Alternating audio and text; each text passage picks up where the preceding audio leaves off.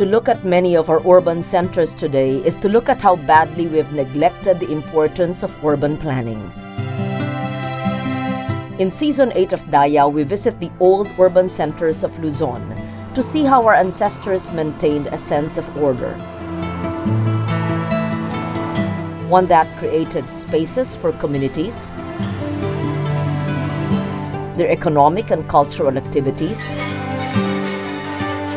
their daily lives. Indeed, the entire fabric of a solid, united community. This is Season 8 of Dayaw. Halina't dumayo, doon po sa amin.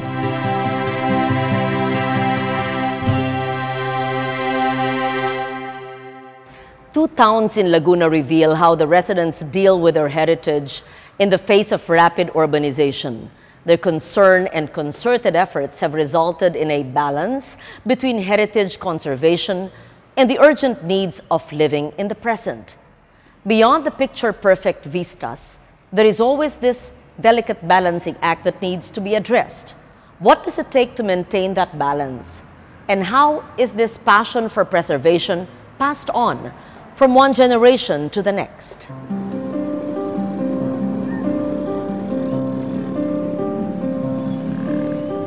We know Biñan for its association with our national hero, Dr. Jose Rizal. Beyond this cursory knowledge, there are stately ancestral homes and buildings that tell the story of a prosperous town, a dynamic social and cultural history.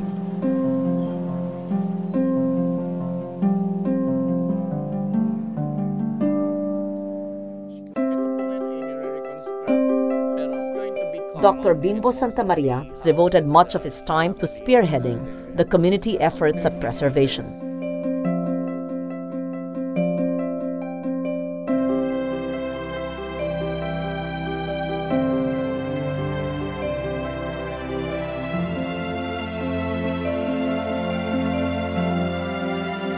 In his last public interview before he passed away, he takes us on an engaging tour of Biñan's Heritage Street and the homes that still stand here.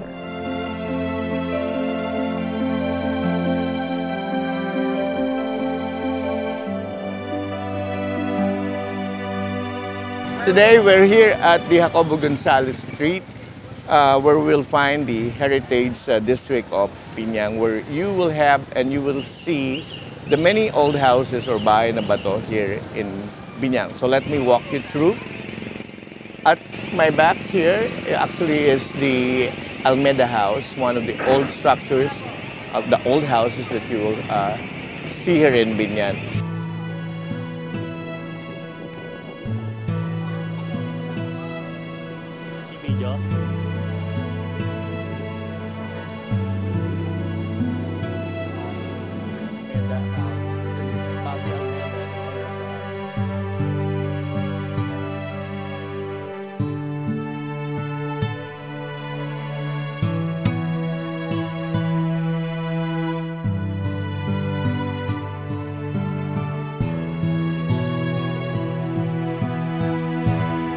Here is one of the early houses, as you can see.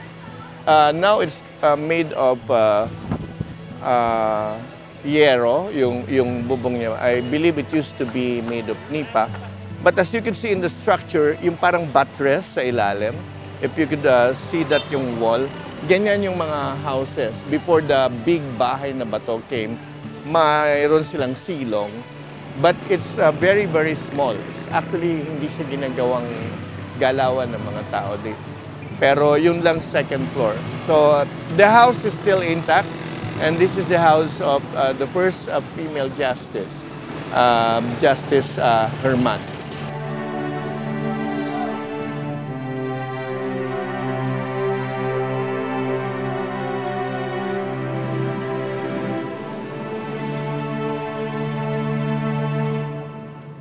On my left here is the Mercado house. So as you can see in the house, it has this main door.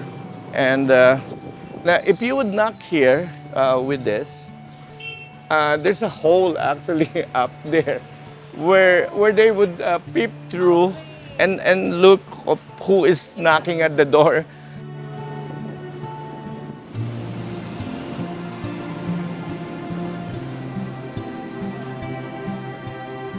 This is the Bailon house. You can see that structure na medyo giba.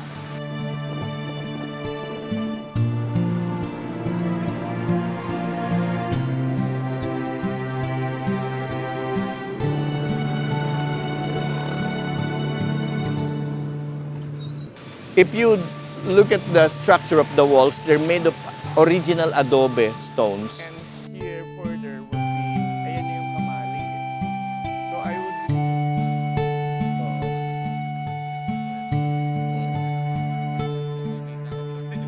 This is the Alberto Yaptinchay Macaria Gana ancestral home. So this is one of the oldest houses in Biñan and the most original, I would say, in terms of the furniture.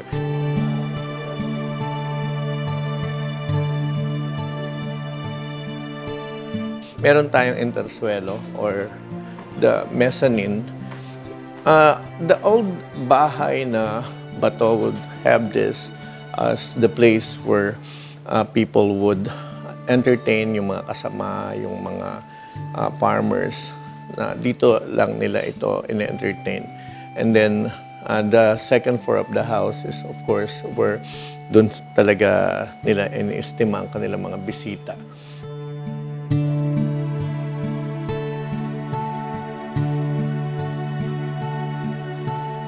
You can see that the steps are still made of the original wood.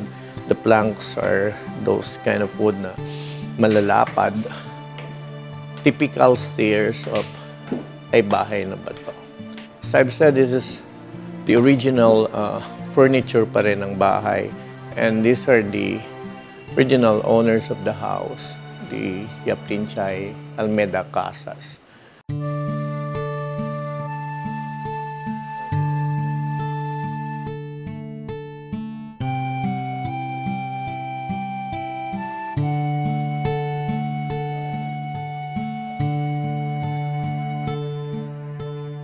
So this is the dining area. So kalimitan po sa mga bahay na ito talagang mahahaba ang mga dining tables nila. So nung araw talaga kasi dapat sabay-sabay sa pagkain. Of course, the kabisera is an important part of the dining table.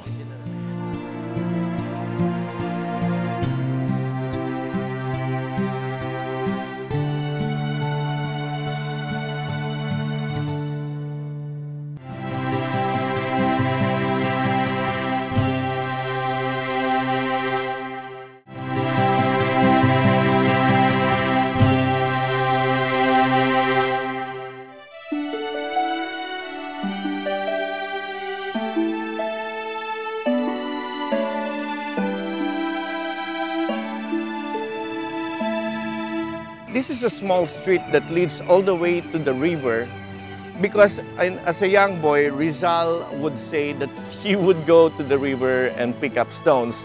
One of the favorite pastime, I guess, of our national hero as a young boy. I don't know why he would do that.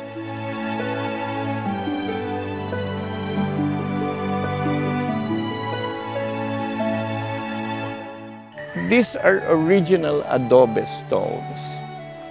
And this used to be a gate, this place here, which again I would say could have been the house of Tomasa Mercado. The popular lore about the young Jose Rizal throwing his slipper into the river did not take place in the Biñan River.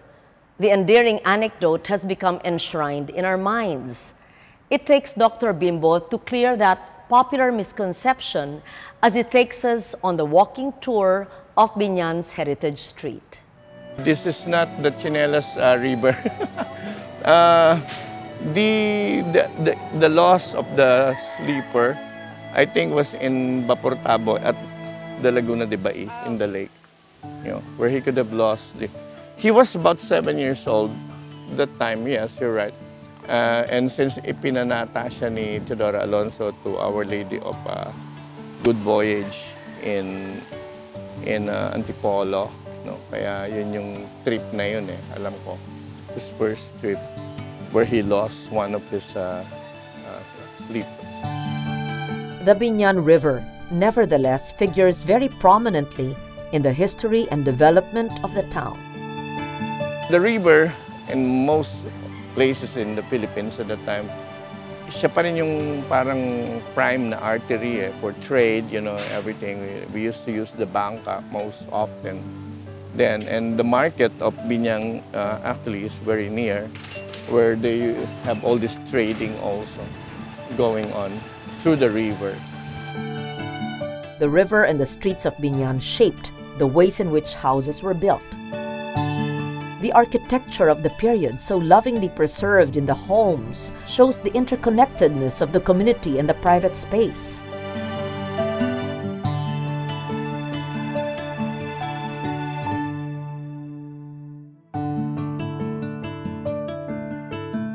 The Jacobo Gonzalez house is a personal favorite of Dr. Bimbo.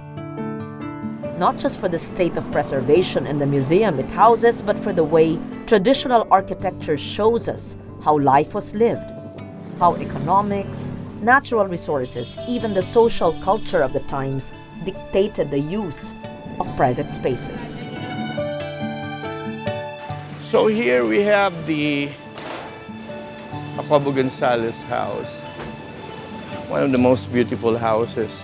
Also here, Bahay na Bato here in Biñan. And as you can see, there is the azotea. Itong mga lugar na ito, in the old structures, they are work areas. Ito yung labahan, igiban. When you go up the stairs, this is where you find the main house on the second floor. In most houses, they will have an antesala, which is where you find the furniture, where you receive people.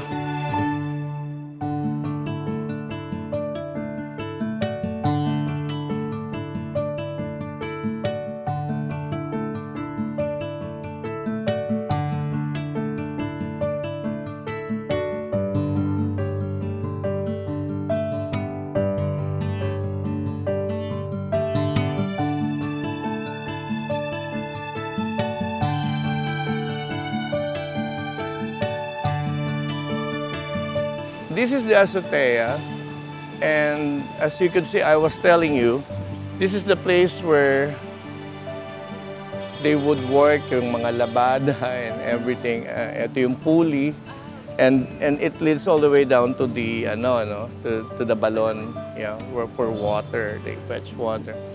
And I believe this is where the aljibe used to be, pero minodify na lang. Aljibe is a storage for water. So they catch the rainwater. So as you can see here, look at this.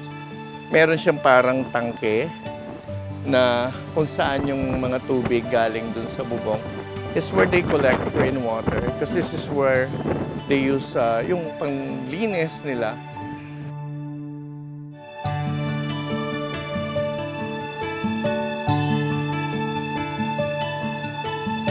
So here at the back, you'll find the house where Rizal studied under Maestro Seniano Aquino Cruz.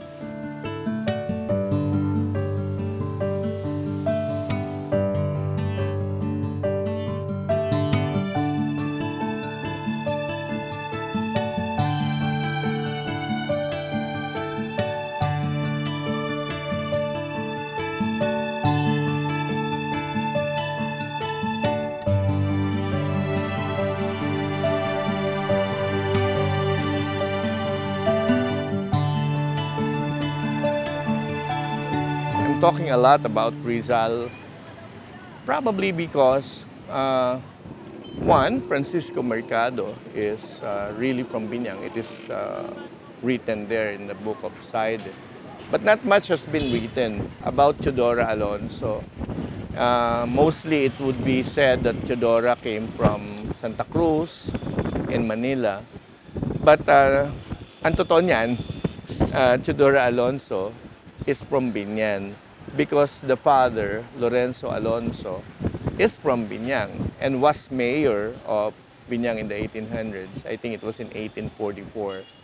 Kaya si Rizal ay anak ng dalawang tiga Biñan.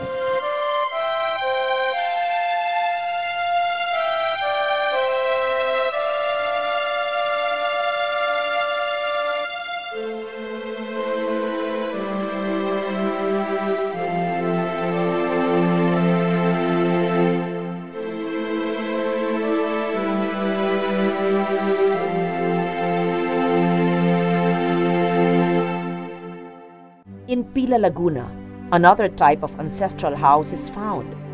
These are chalet-type homes dating to the early 20th century. Smaller, less imposing, may not quite be the right words for these homes. Their charm lies in their intimate spaces and in the way these spaces connect to the life outside.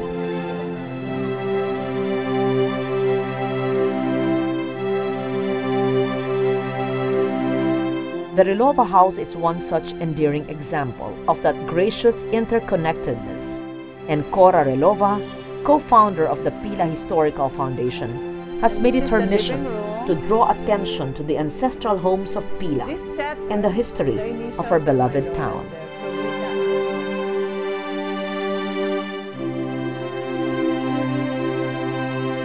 And luckily, we don't have pictures of how the old houses looked like. And probably they had sawali roofing and then wood, bamboo, but there were no bahay na bato here. I think the bahay na bato existed in the old Pila in Pagalangan. So all the houses here were built during the American period. So they are considered American chalet. The Relova home is but the starting point for a look back at Pila's history. A history that goes back farther than the colonial era. Even before the Spaniards came, Pila was already a settlement headed by a datu, and this is evidenced by the Laguna copper plate, which was found in the Lumbang River, which mentions the town of Pila, and it mentions Jayadewa as being the head of Pila. So this is a settlement where they did commerce with the Chinese traders and I think also Indian traders, and evidenced by the excavation sites, which was done in the 1960s. So they found all these exquisite potteries, even pre-Chinese potteries, dated like 10th, 11th, 12th century. So that means to say there was a civilization that lived there.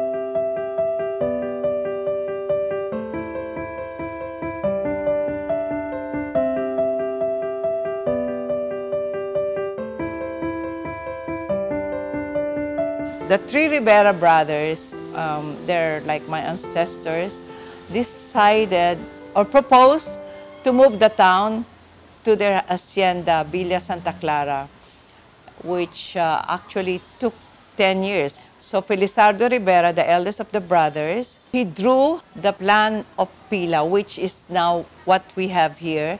It is what you call the Spanish colonial town planning. He donated the land for the town plaza, he donated the land for the church, and of course around the plaza, he reserved it for his clan, his relatives. So Felizardo Rivera was considered the fundador de Nueva Pila, the founder of New Pila.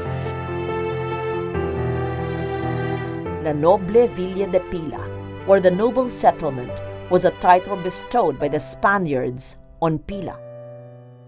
It was in recognition of Pila's great antiquity and the traditions upheld by the people they had come to colonize. It is a title that the present-day inhabitants bear proudly as they continue to struggle for balance between the past and the present.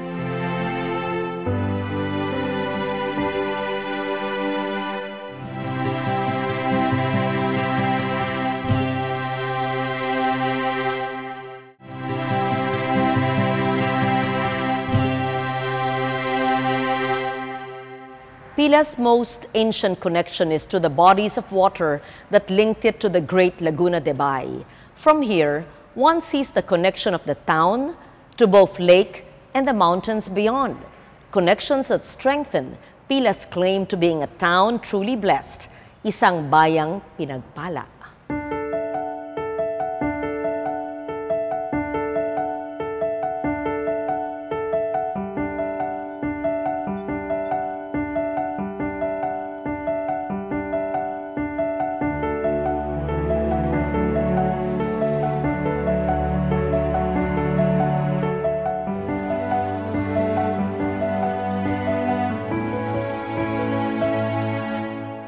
we are a town that surrounds the lake.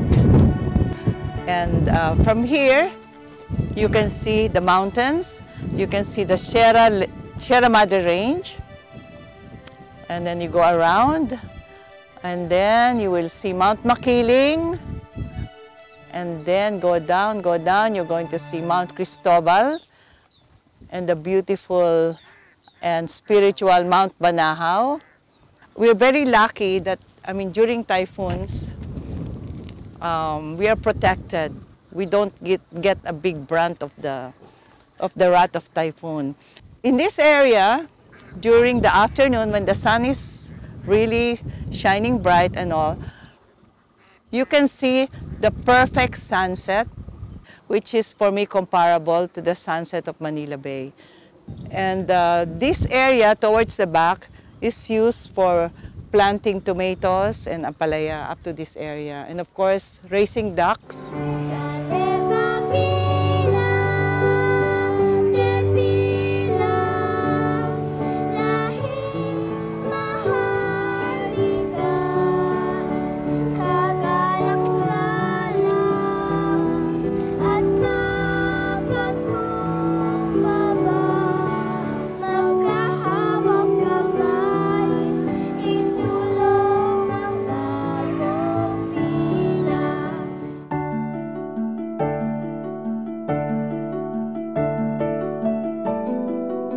What does it take to preserve heritage sites in both Pila and Biñan?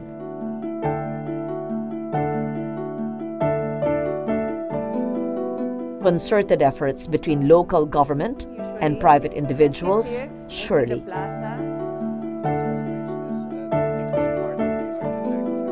But while these can only go so far, it is the constant attempt to ingrain the importance of heritage among the young people of these towns that will be most effective in the long run. For the young kids, these houses, they're part of your landscape. You remove that and maybe suddenly they will be awakened. I can see that there's a lot of young people, young students, young tourists that I see them all the time, especially during weekends. And during summer, they all come here. They take pictures of the houses, they pose in front of houses.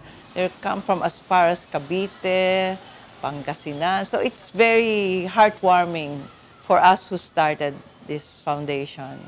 Pangarap na namin ito na itong mga bahay na ito ay ma-preserve, maglagay ng cobblestone din dyan sa plaza to declare that as the heritage district or heritage zone. Napakahalaga kasi nitong mga struktura na ito sa kasaysayan because these are living proof of our glorious past. And dito makikita ng ating mga younger generation ang ating kultura, ang ating kasaysayan.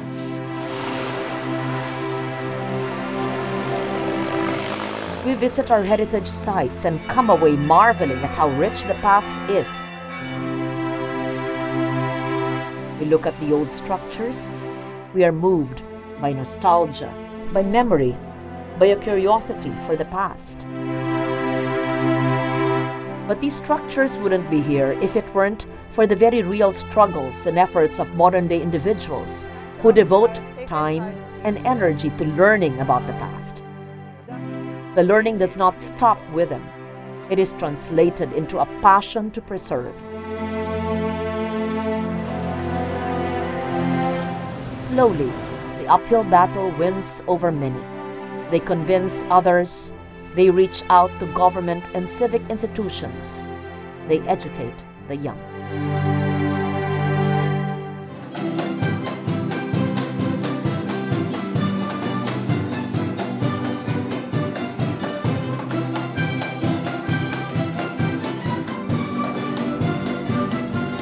I can think of no better way to link the past with the present and no better tribute to the efforts of heritage associations and the committed private individuals like Cora Relova and Dr. Bimbo Santamaria. If towns like Pila and Biñan seem so respectful of the past, it is only because there are committed contemporary Filipinos who feel the need to preserve Dayaw, our knowledge, our pride.